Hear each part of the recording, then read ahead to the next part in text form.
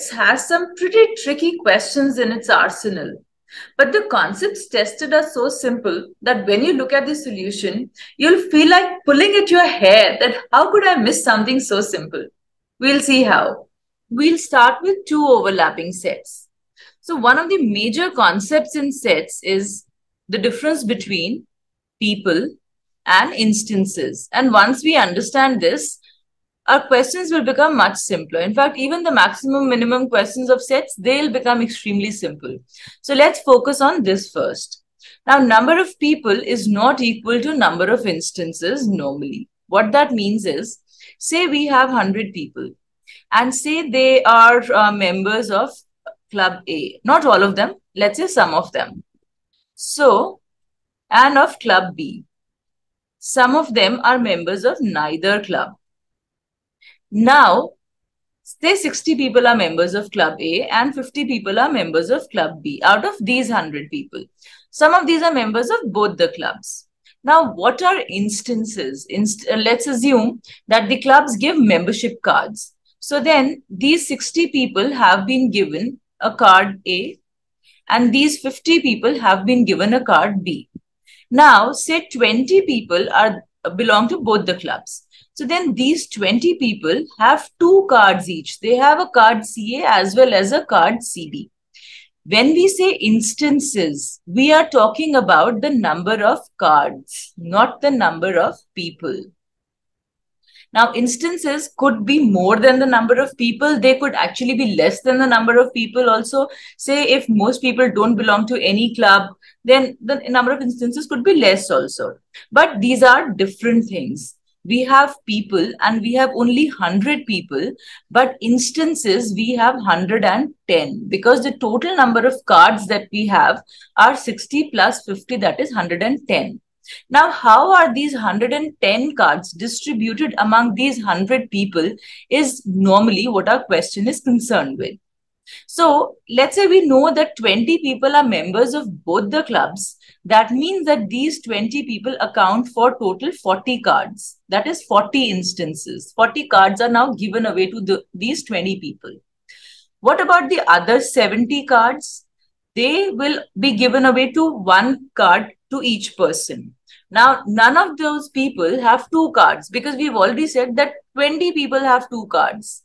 So then that means that these 70 cards which are left after we subtract 40 out of these 110 are given to people who have only one club membership. Okay, so then we have 70 people who have only one membership. We have 20 people who have two memberships, and that leaves us with 10 people who have no membership, right? And this adds up to give us 100. Now, this is what we represent on our Venn diagram. Our Venn diagram shows us the number of people. So let's say total number of people are 100. Now, if the number of people who are in club A are 60, which means that there are 60 people who have the membership of club A. Then the membership of club A is owned by, let's say, 50 people. That means that there are 50 people here. Now note that these people are red as well as blue. They are not different, right? This Venn diagram represents the number of people. So these dots inside, they are red as well as blue. That is, they are members of club A as well as members of club B.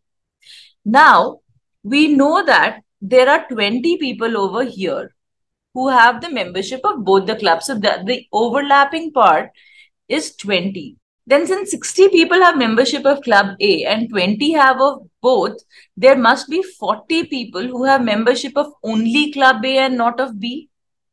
And over here, there must be 30 people who have only membership of club B and not of club A. Overall, we have 60 people in club A and overall we have 50 people in club B. Now, if this were the case, then we have 40 people only in club A, 20 in both and 30 only in club B, which means we are left with 10 people. Where are they? Of course, they lie outside these circles because they belong to neither club. So we'll put 10 outside the two circles. So this entire area outside the circles but inside our rectangle is depicted by these 10 people. There are these 10 people over here. Now, this is the concept of sets. Now, for example, if I'm asked, how many people belong to only one club? What will I say? We'll say that since 40 people belong to only club A and 30 people belong to only club B, there are 70 people who belong to only one club. Either A or B doesn't matter, but only one club. Now, if the question is that how many people belong to at least one club, that means that they could belong to both the clubs as well, but they must belong to at least one club. Then we know 40 belong to one club, 30 belong to one club, and 20 belong to two clubs. So, number of people belonging to at least one club is 40 plus 30, 70 plus the 20 that belong to both the clubs also, which gives us 90. Now, let's take a look at an example. Of a group of 100 households, the number of households that have both at least one cat and at least one dog is 8. Okay, so let's draw this. We have 100 households. Let's say number of people who have at least one dog and at least one cat. And the number of households that have both. Both is given by 8. So this is 8. There are 8 households out of those 100. Note that in the Venn diagram, we show a number of people. So there are 8 of these over here.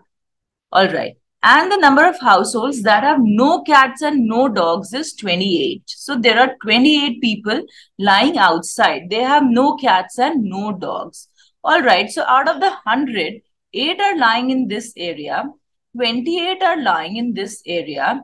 Then rest of it, 8 plus 28 is 36, and rest we are left with 64.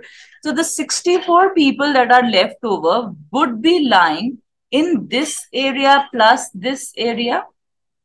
Makes sense, right? All the 100 people have to lie inside our rectangle, right? Okay.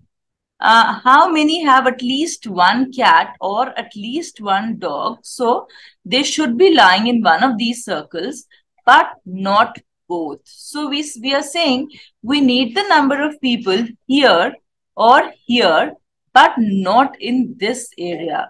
Well, we already said that the number of people lying here or here is 64. Because of the 100 people, 8 are lying inside here and 28 are lying here. That means 64 are lying in these two regions. So at least one cat or at least one dog. Now, at least one cat, one dog just means that this set represents people who have one dog, two dogs, three dogs, whatever. Doesn't matter. As long as they have one dog, they are in that set. That's all it means. Nothing else. So then, we are being asked about the number of people who lie in exactly one set, not in both. So exactly one set is, we found it as 64. Now it seems simple enough, right, when we do it, but otherwise using the formula, sometimes it can get really confusing. So try and use the Venn diagram whenever possible. But we should take a look at the formula as well. So the formula tells us that total minus neither is equal to A plus B minus both.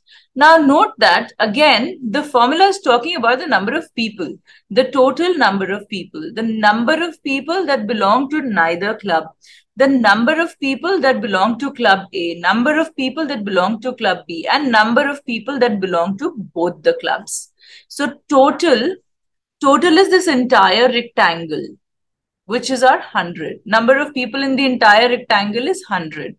Minus the number of people who are outside the two circles. So that we know is 10. Okay. Now is A is this entire circle, the entire blue circle, including the green region, the total number of people who are in club A. So that is equal to 60. 60 are the number of people. Then these people who are in this green region are included. Now plus B, the number of people who are in club B. So club B is this entire yellow circle along with the green part. So of course, these people who are in this 20, the green part, they are included yet again.